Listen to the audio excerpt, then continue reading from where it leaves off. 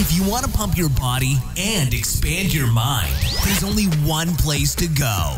Mind Pump. Mind Pump with your hosts, Sal DiStefano, Adam Schaefer, and Justin Andrews. Welcome to Mind Pump. Now, we are known as a fitness podcast, but we really are a health podcast. So we like to cover topics that fit in the sphere of health.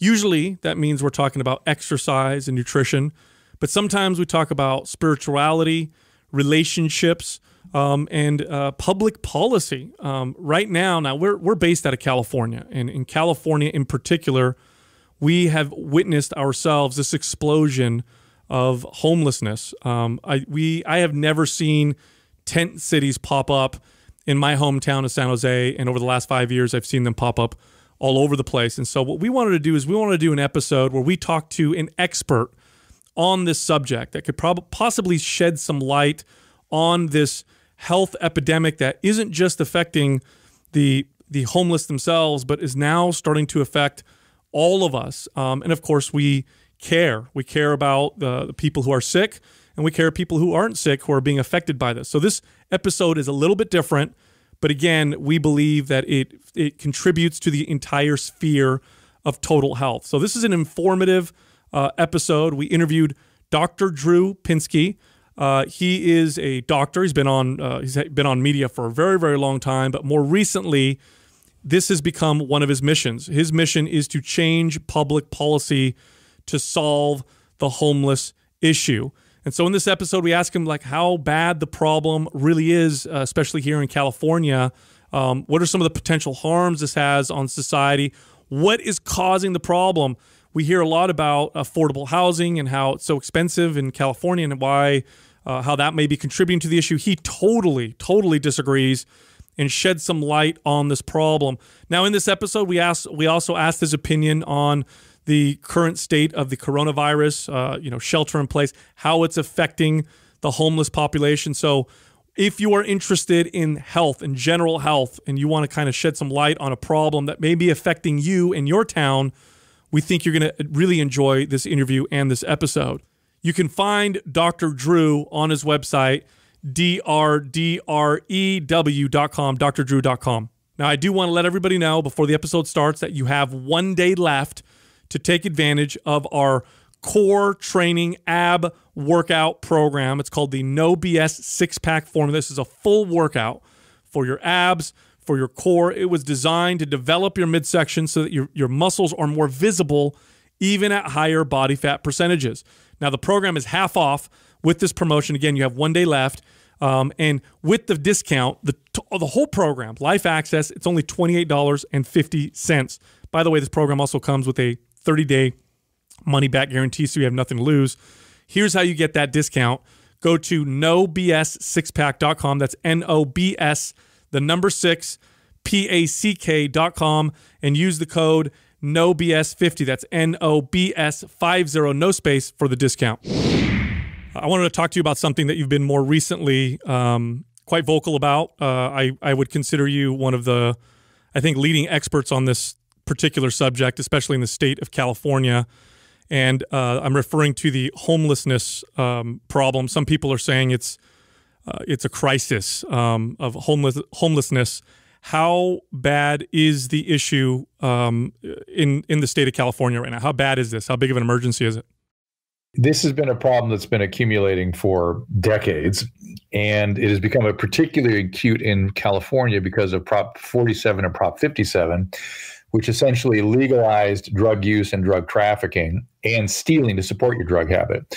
So many addicts from all over the country found their way to California, and that has swollen our ranks on the streets, where now we're up around, we're approaching 100,000 people that are ill, primarily with mental illness, and ill with medical issues that are going unattended because of their mental illness. And we're losing 3 people a day dying on the streets just in Los Angeles alone. Wow. I mean, before the coronavirus, people were very, these sounded like huge numbers, and they are, but it's suddenly, sort of drifted into the background with our current crisis.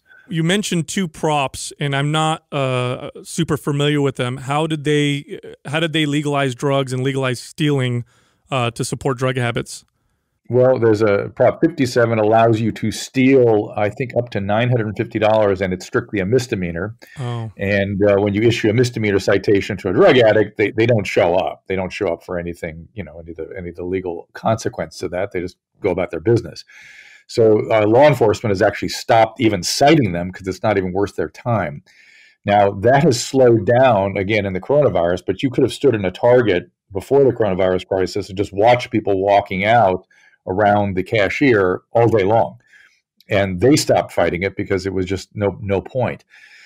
So this was all an attempt in California to sort of deal with our overcrowding in our prisons. So they, essentially made crimes not crimes all of a sudden. And legalizing drug use was thought to be somehow a compassionate law, when in fact that's murder. It's murder to legalize drugs because you have people with an illness that goes unchecked will die.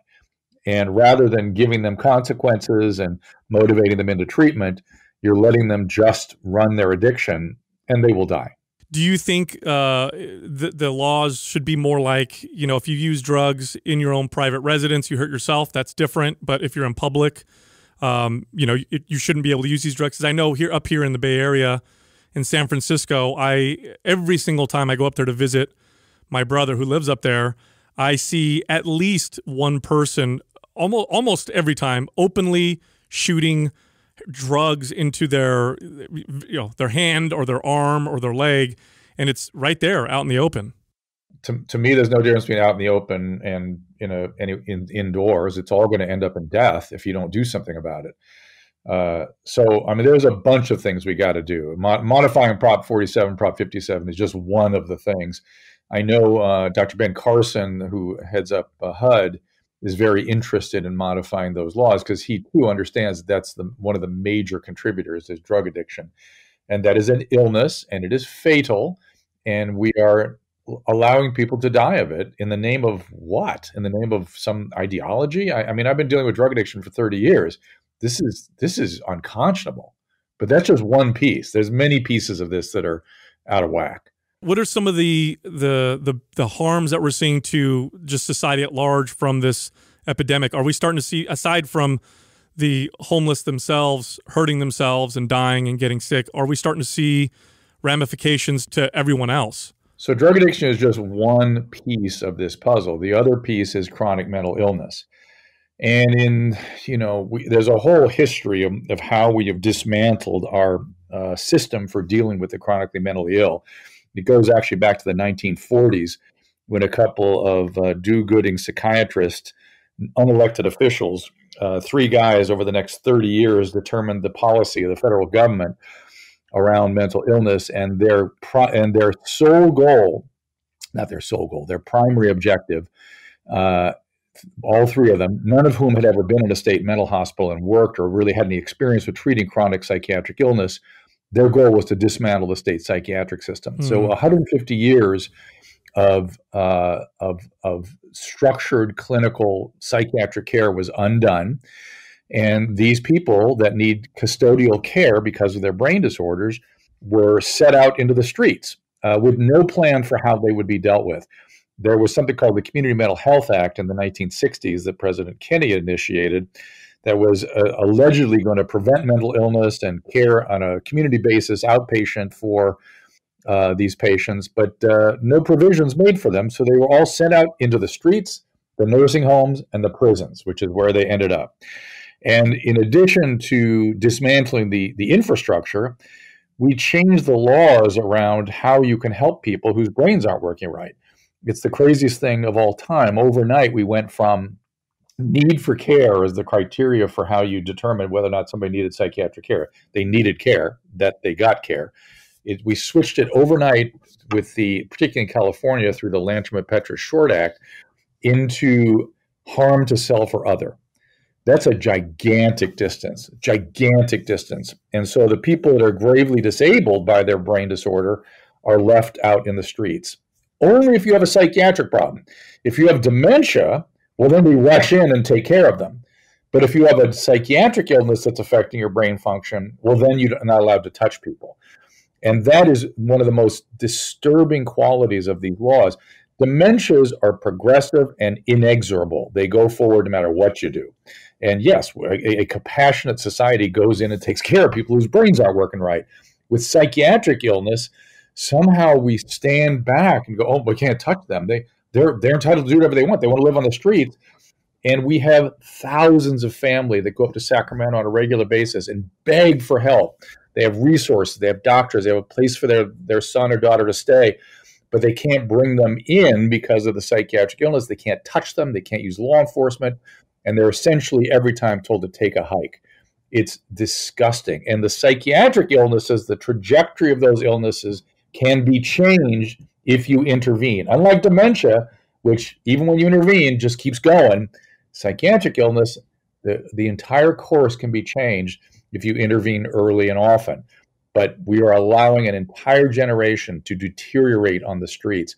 No other country does this. It's bizarre. We have to take care of sick people. Now, Dr. Drew, do we know how many or what percentage of the people that are on the street that actually are suffering from chronic mental illness?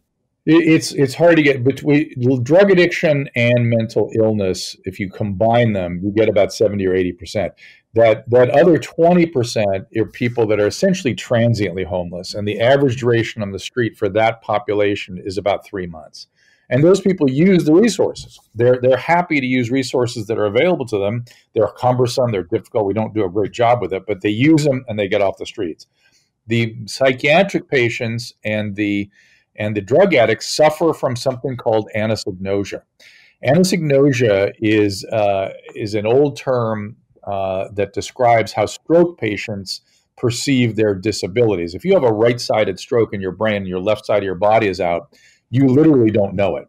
And that's called anosognosia. Well, psychiatric patients and drug addicts have anosognosia to the effects of their illness. They feel like they're doing fine. They just want to go out in the streets, just want to use. That is the distortion of the brain disorders, and that is anosognosia. And if somebody has dementia and anosognosia, we jump in. If they have a stroke and anosognosia, we jump in because their brain isn't working right. I mean, look, you give a directive to physician, everyone is advised, particularly in California, to put in writing your directives to your doctor. Should you get into a condition when your brain isn't working right, you end up on a ventilator from coronavirus. What are your directives to us when your brain doesn't work? We need the exact same directive for psychiatric care. We need a psychiatric directive to physicians. When somebody develops a major psychiatric illness, we need to sit down and go, okay, you will decompensate in the future. How would you like me to approach that? Do you want me to pull you in, keep you in a hospital, give you medication, make sure you get recompensated? And most people will say yes, of course. But we've not been doing that on a systematic basis, and that's one of the other things we need to do. As citizens, we're strongly led to believe by our politicians that the homeless issue is due to the cost of living in California, that we don't have enough. Totally false, totally ridiculous, totally insane. I've spoken on this in Sacramento, and they back down when I get up and show the evidence and give the history. That is a ridiculous. If you put these people in, first of all, they don't want to go indoors because of the anosognosia. Secondly, you put them indoors, they're going to die quicker. They have untreated mental illness. And unless we have a plan to deal with that and manage that, this will be a catastrophe. I cannot, it's unconscionable to me that they cling to this narrative about housing. Yes, we have a housing problem in California, and we have a problem with untreated mental illness and addiction. They overlap a bit, but they are not the same thing. Why then do they push that so hard? Why do they continue to push that we need to build more shelters, that we need to provide? We do need to build more shelters. We need more residential facilities. We need more, but they're talking about building affordable housing, and that these people aren't appropriate for independent living. They need help. Maybe one day they will be, but in the meantime, they need a long-term residential care. And so, yes, another feature of what we need to do is build residential housing, residential treatment centers. We need to staff that up. and we are blocked from doing so by multiple issues. First of all, the Lantern-Petra-Short Act prevents us from treating people. Secondly, there's something called the IMD exclusion, which is something that's been in place since the early 60s, which is that Medicaid, Medicare will not pay for chronic psychiatric care. It's insane. I've been to Washington multiple times and advocated for this, and I get stonewalled. I make some progress with the economic people, the economics committees over at the White House, and then the legislature just stonewalls it. When you talk to politicians and then you talk to the public, do they respond by saying that what you're offering as solutions are maybe not compassionate? Like, why would you force people to get medical care when they don't want it? Why would you put people in jail for harming themselves? Is that what happens? I wouldn't put people in jail. Okay. I agree with the fact that they don't belong in jail. They do not belong in jail. But what are you doing with demented patients? Are you treating them? Leave them in the streets to die? What are you doing with people with encephalopathies? Leave them in the street to die? Why do you treat psychiatric illness differently? It's all brain disorders. It all affects judgment. It all affects thinking. It all is fatal. Why in the world? Why in the world? It's no other country on earth does this. It's so bizarre. It's really bizarre. Anyone that's, I worked in a psychiatric hospital for 30 years. Seeing my patients dying on the streets, it makes me jump out of my skin. Because your finger is on the pulse of this, are you seeing public opinion on our policy starting to sway and change? Are you seeing any headwind with this? We were making some progress until the coronavirus thing. It sort of faded into the background. I will tell you what happened in Los Angeles. It's shifting and changing, and so we're going to have to sort of address this differently. So when the coronavirus hit, the gangs came off the streets. They were afraid of getting infected. So the drug suppliers dried up, and magically the patients on the street, the drug addicts, became willing to go indoors. Wow! So the governor, very nicely, very appropriately, commandeered a bunch of hotels and motels and put a couple thousand indoors and put some trailers together. This would never have happened without the drug supply drying up. So the drug addicts became motivated. They became willing, and they came indoors. And now we've got a problem where the gangs are going out there and now delivering, and the liquor stores and the cannabis dispensaries and the gangs are now delivering directly to the facilities where these guys are living. So I don't know quite how we're going to deal with that, and it's going to be an interesting evolution. At least the homeless professionals, the social workers and psychologists that are working with them can get access to them at a little more consistent basis now. Let's see if we staff up adequately to meet the needs. They've not been doing that yet. I just read a report that in San Francisco they're providing alcohol, nicotine, and marijuana to. Correct. And that's true. Of course it's true. Wow, it's true. That just sounds insane. There's nobody attempting to look. If you have a drug addict, alcoholic, and you don't give them drugs and alcohol, they're going to find drugs and alcohol. That's what they do. That's what drug addicts do. They use drugs and alcohol. They don't stop just because you put them somewhere. They're overwhelmed by a motivational disorder called addiction, and they will do anything to keep using. And they certainly won't stay in where you want them to stay if they can't get access to their substances. Then they go out to the streets. Wow. Okay. So now the homeless population would seem to be exceptionally vulnerable to the coronavirus in terms of infection and death. I mean, they're not living in sanitary conditions. They're very close to each other.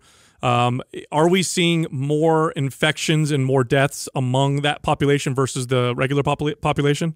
This is an interesting riddle to try to tease apart.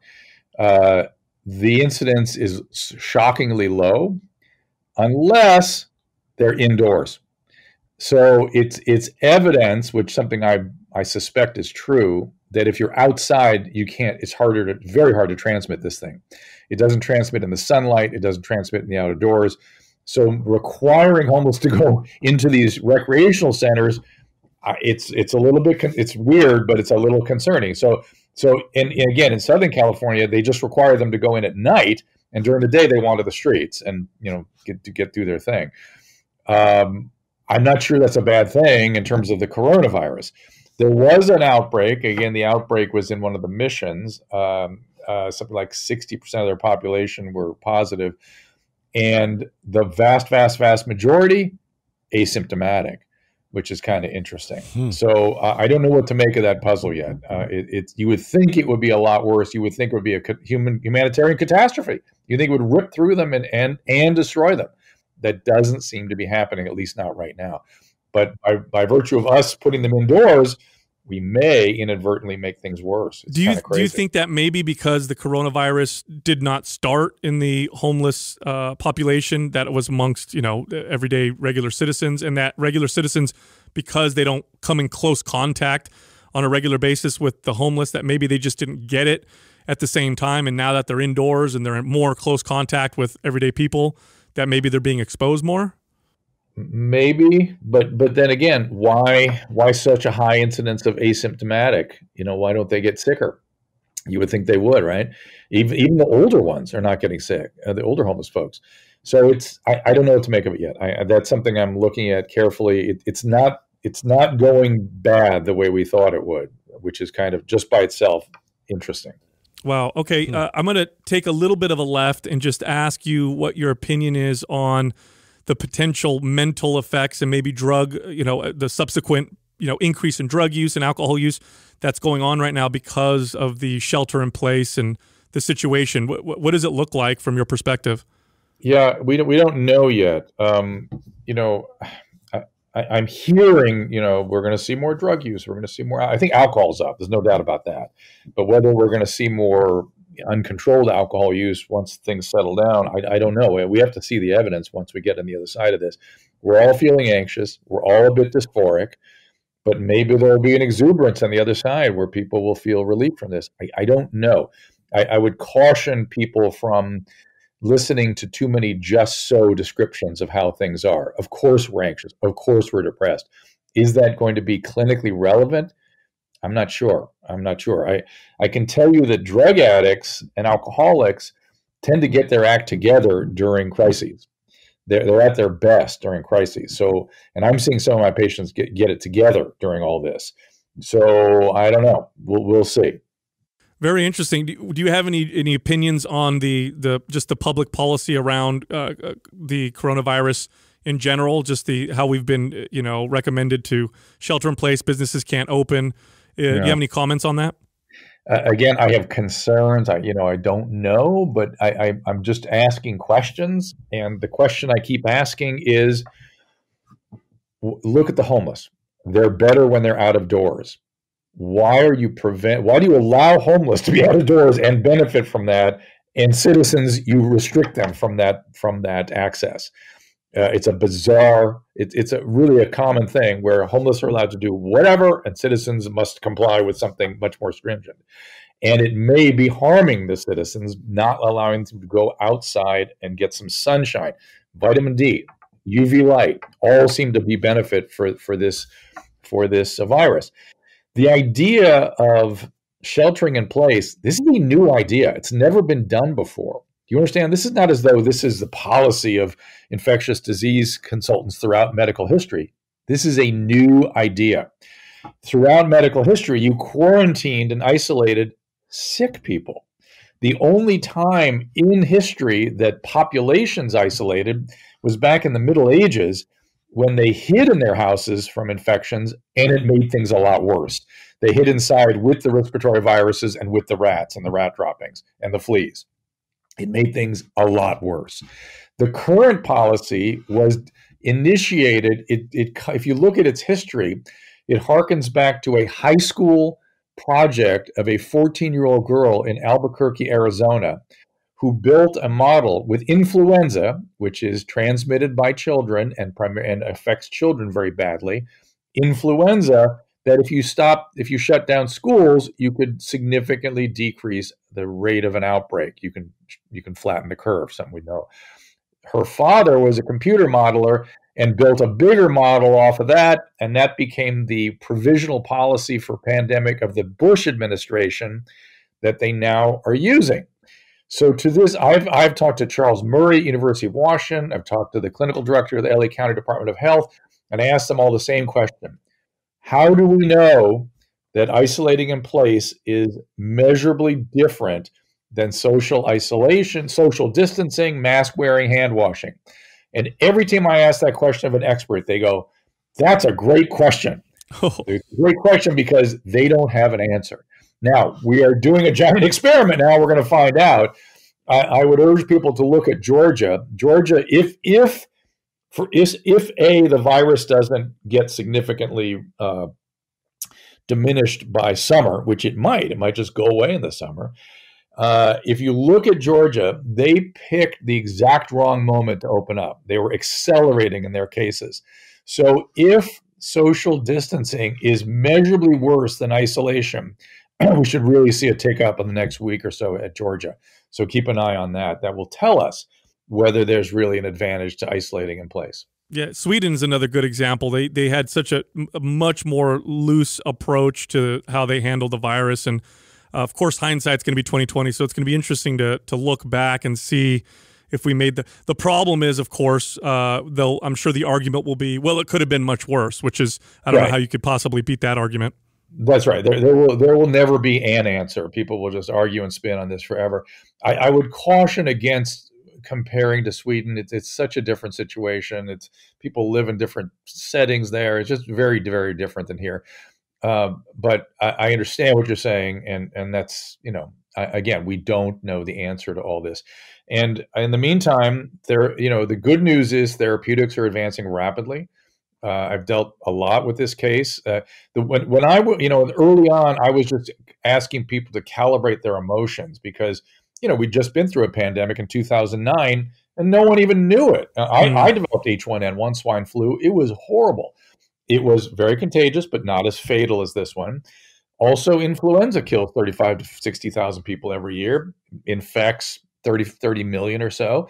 That happens every year. People don't even know it's happening. So I was trying to get people to calibrate their emotional response to this. I will tell you, I've seen a few of the cases. I've dealt with it quite a bit now. And man, if you check the risk box of metabolic syndrome, you have hypertension, hypercholesterolemia, you maybe have an antiphospholipid antibody, let's say you have central obesity, you get this thing, it is brutal. It is not the flu. It is something altogether different. Now we're beginning to zero in on the cytokine activation associated with this virus. There's CCR5 inhibitors, there's IL-6 inhibitors, there's JAK inhibitors. So we're sort of getting improvisational, which how we inhibit this cytokine cascade. I think we're going to get that in the next few weeks. And if we do, then that crazy syndrome where it just kills people in days, hopefully that will be mitigated. Very interesting. So one last question in regards to the homeless situation. Aside from petitioning our politicians, supporting some of the work that you're doing by getting these people to change our policies, is there anything that we can do as citizens and consumers to help the situation? Is it helpful when we give them money? Is that hurtful? What are some things that we can do now to help that situation, if anything at all? It is, unfortunately, I don't know how you as a human walk past these people and not give them money and food, but we are absolutely adversely affecting them. The food thing, there's too much food on the streets. Now we have a rat explosion that is carrying its own diseases. We had a typhus outbreak here in Southern California, which I knew would happen. We have millions of rats that are with no policy for how to manage that. And there are more serious illnesses that follow on the heel of typhus. So that's coming. So the giving food ends up in the rats. I don't know, what we do that way. I will tell you, there's Senator Morlock, State Senator Morlock has been proposing AB 640, which is to give families the capacity to bring their loved ones home. Really pressure your state senators to drop the ideology and be clinical. I mean, you've been saying you want to follow the science on coronavirus. Follow the science on mental illness, and this ideology is it's killing people, thousands. And how they can allow that to go on when there's easy fixes, so we can use the law to help people get well from these mental illnesses. Pressure your state representatives; they're the ones that can make the difference. Well, thank you very much. I really appreciate you allowing us to interview you and ask you these questions. Again, we consider you to be one of the best voices on this particular situation. So thanks again, Dr. Drew. Well, there's lots of ideas, and I would say just, one thing for sure, we got to juice up, we got to expand the facilities to be able to manage this, and that's a piece that nobody's looking at right now. And my fear is, as we're getting into deeper financial waters, none of this is going to get dealt with, and you're going to see an acceleration of people dying on the streets, of illnesses that everywhere on earth, all other countries treat sick people. When your brain gets sick, decide, oh, no, that's different. We can't treat that. Unbelievable. Thanks again. Thanks, guys.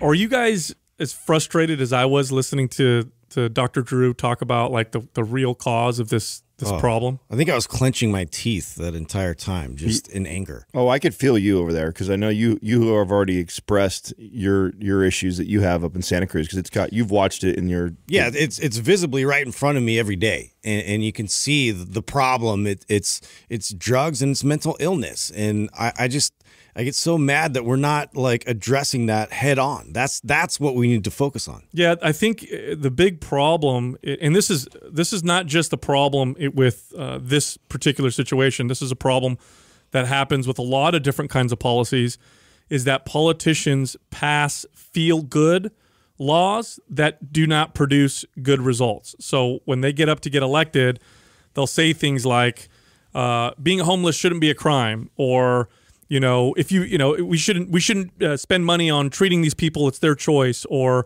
we feel bad for them, and it's because we don't have cheap housing. That's the reason. Mm-hmm. And it feels good, mm-hmm. It sounds good, but the results are the exact opposite. It's the opposite. I've lived in California my entire life, and before my eyes, I have seen in the last 5 years the homelessness population explode. I've never seen in San Jose ever. I've lived here my entire life, right? I've never seen tent cities mm-hmm. in this city. Never. And now there are. I mean, when I'm driving to work, I see at least 2 or 3 of them. It's everywhere on the way to work. It's crazy. It's insane to me. But what was really infuriating is that he's talking about this kind of stuff, and they don't I don't want to take him seriously, and it's kind of weird. Right? I was surprised by the percentage. I didn't realize that, and you've alluded to it before. You've never actually dropped the percentage on. I know we've talked off air before about this. That many of them are suffering from a mental illness. Mm-hmm. I was not privy to that. I was under the impression that maybe a smaller percentage had mental illness, and then the rest of them either one chose to do that, or like he said, in transient, where they're in between houses and they just choose to go do that. I didn't realize that you're talking about close to 80% of the people that are suffering from a mental illness. Yeah, and they have nowhere to go. There's no treatment facility for certain types of mental illness. They don't really have an answer or, a place besides let's give them their own spot to kind of figure this out. It's let's get them treatment. What does that look like? And why don't we have that established here in California, especially? They don't even know that they need treatment. I forgot the term he used, but it was when you're mentally ill and you don't know you need help. Yeah. So they won't even seek it out because they have no idea that they're that as bad as they are. But statistically speaking, people without mental illness and without major drug abuse issues who are homeless do not remain homeless for very long. This is a statistic across the U.S. If somebody does become homeless, typically it's a couple months. They end up on a person's couch. They end up in a shelter. Mm-hmm. They get back on their feet. It's rarely a permanent problem for people who aren't mentally ill, who don't have a drug. Yeah, what did you say? Issue. 3 months was typical. Yeah, if all those cases you weren't a drug addict or you didn't have mental illness, it was about that time. Yeah. Now what was and I've seen videos of this, by the way. My brother sends these to me because he lives up in the city, and it's videos from people who work in Walgreens or Target or whatever, yeah. And they're literally filming because they can't do anything. Just stealing, right? Mm-hmm. Oh, they'll go in with garbage bags and just put deodorants and hairsprays and whatever in the bags. They know the exact amount. Yes, as long as it's under, what do you say, $900 something? $900, yeah. 50 and then they'll just walk out. And the reason why they let them is because if they stop them, the cops let them basically, put up, and then they come back and do it again. And he said that he's seen them do this, walk around the corner, put the deodorants out on the street and sell them for like 50. So they're literally stealing the stuff and then selling it around the corner for 50 cents a piece, making their money to feed their drug habit. And that, that's going to destroy. To fix this problem, we're going to allow more crime. Yeah. And that's going to destroy the city because I know, if I'm not mistaken, Walgreens is like telling the city, we're going to start pulling our stores if you don't handle this. There's why would we have our stores here? If you guys are going to keep doing this. Yeah, and it's unfortunate that, all that momentum kind of going up into this specific issue kind of got halted because the coronavirus came through, and it's like it's very much downplayed now. That's on everybody's top of mind. Dude, how about how crazy that was? He was saying that a smaller percentage of the homeless are getting affected with coronavirus than everyone else. That's really interesting. And I know he said to caution about what people are saying about predictions of what's going to happen because of COVID, but I can't help but think about that. I can't help but, I just read that thing in Australia, the report that was coming out there, the prediction of suicide rate, and you got to think the homelessness that's going to skyrocket here in about 30 days when they pull the moratorium on evictions. How many people are going to be on the streets because of that? And I know that these aren't the mental illness people and the people that he's probably really concerned about, but I would think that would just make the problem 10x because of that. Well, I think if you're depressed, anxious, lost your job, lost your house, a percentage of those people might turn to drugs, which then could fuel latent, mental illness or create mental illness, problems. So I think you might be right, Adam, with that one. But what sucks is there's not a whole lot of stuff that we can do aside from. Well, yeah, it's really, this is a really tough one for me to even talk about. I was sitting there listening to him, and I'm like, everything I'm hearing him say, like I agree, and he's right. But then I also feel like we have. What's the solution? Yeah, there's no solution. I don't know. I can't. So for me, I struggle when we talk about a topic like this that I feel like nobody has the real answer. And it's strange to me because it almost, if you unpack something and go deep enough, especially when it comes to situations like this, it almost always has something to do with money, right? It's we're not going to make money off of it, or it's going to cost too much money. And it's weird to me that we wouldn't just create, the government loves to create new subsidies. Like, why wouldn't we do that in this situation? And why is it keeping them from legislating that? I don't understand. It doesn't make sense. It doesn't feel good. So if you're a politician in San Francisco and you come out and say, we're going to make drug use on the street illegal, and we're going to, if you steal, it's going to be a felony, then they're going to come out and say, that's not, that's not nice. And that's mean. And it's because it's like punching down. Right. Yeah, like people that are already down and out, and now we're going to arrest them for their problems. Like, it doesn't feel as good. Yeah, but the answer is to not do anything is not a better answer. Yeah, make it worse. No, right. It's not a better answer at all. The one thing that he said towards the end there was he talked about all the other comorbidities that dramatically increase the negative symptoms or the potentially fatal symptoms of COVID, and he named a bunch that were related to just poor metabolic health and obesity, and that is right along the lines of all the other stuff that I've been reading. I know in New York, I think they said that was the number one reason that people would get COVID and die from it. It was all related to obesity and obesity-related diseases. Which would explain why a lot of the homeless are not, because when was the last time you saw an obese homeless person? Maybe. Yeah, that might be. And they're exposed to the elements a lot more and getting sunlight. And I thought that was interesting about people being outside a lot more versus inside. Like, this is a grand experiment keeping everybody inside. It does make me wonder how much weaker people's immune systems are because they've been at home, maybe eating worse, right? Maybe drinking more alcohol, not getting as much vitamin D from sunlight. Then they're reopening. So now we're re-entering into exposing ourselves with a weaker immune system potentially.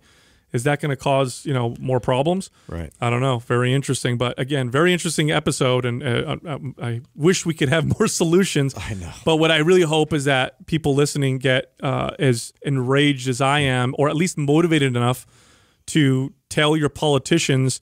And what ends up happening, if the politicians see that there's enough people talking about this, it then becomes beneficial for them to run on a different policy. So I think they need to know that if they run on different policy, that they'll get elected, and if they don't, that they won't get elected or definitely not get reelected. That's the big one. I think the people, especially in California, they should get them all out because they've already caused this problem, and send a big signal to to our local governments and to the state and even federal governments that you mess this problem up, you're not going to get reelected, and we're going to kick you out. And with that, go to mindpumpfree.com, download all of our guides, resources, and books. You can also find the three of us on Instagram. You can find Justin at Mind Pump Justin, me at Mind Pump Sal, and Adam at Mind Pump Adam. Thank you for listening to Mind Pump. If your goal is to build and shape your body, dramatically improve your health and energy, and maximize your overall performance, check out our discounted RGB Super Bundle at mindpumpmedia.com. The RGB Super Bundle includes MAPS Anabolic, MAPS Performance, and MAPS Aesthetic. 9 months of phased expert exercise programming designed by Sal, Adam, and Justin to systematically transform the way your body looks, feels, and performs. With detailed workout blueprints and over 200 videos, the RGB Super Bundle is like having Sal, Adam, and Justin as your own personal trainers, but at a fraction of the price. The RGB Super Bundle has a full 30-day money-back guarantee, and you can get it now plus other valuable free resources at mindpumpmedia.com. If you enjoy this show, please share the love by leaving us a 5-star rating and review on iTunes and by introducing Mind Pump to your friends and family. We thank you for your support, and until next time, this is Mind Pump.